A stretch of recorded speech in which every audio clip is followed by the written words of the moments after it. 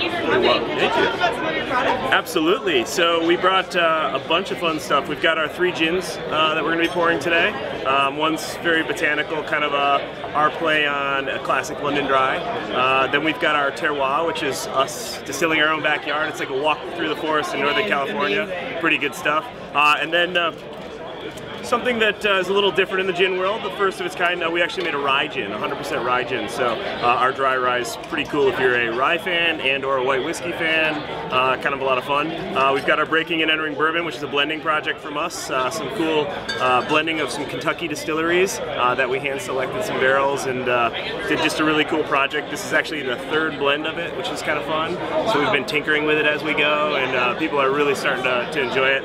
We've got our single malt whiskey, which is the current lot 12, which is great stuff as well. And then our infamous absinthe. So yeah, we've been selling out of that like crazy stuff. We've been selling out of it a lot, all over the place. But yeah, we brought that. We love to, you know, kill some people's palates before they go and try other things.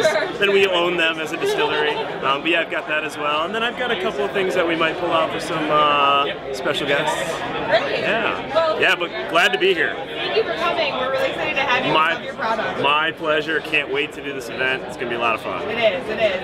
Great. Thank you. Thank you. Thanks. You're out.